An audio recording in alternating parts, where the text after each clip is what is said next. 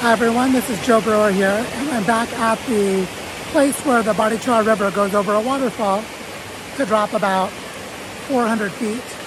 And right now I just wanted you to see this waterfall, this moving water again, remembering that the town of Barichara dumps all of its toilet water from 6,000 people into this river. And so here we've had a little more rain, and so there's more water following, but look at that brown color. That brown color is from a combination of erosion from deforestation above and poop in the water. And you can see as we look this way that there's shampoo and soap in the water, that this river is not clean.